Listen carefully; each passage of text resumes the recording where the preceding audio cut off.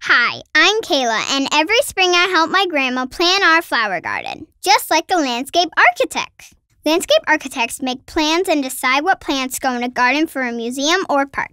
They might also help businesses plan what the landscape around their building will look like too. To make the gardens look nice, a landscape architect needs to know a lot about plants. Plants have different needs. Some require a lot of sun, some require a lot of water. They also need to know how big plants will grow. Our garden gets a lot of shade, so we need to pick flowers that don't need a lot of sun. Kayla? Oops, my grandma is calling me. I better get back to planning our garden.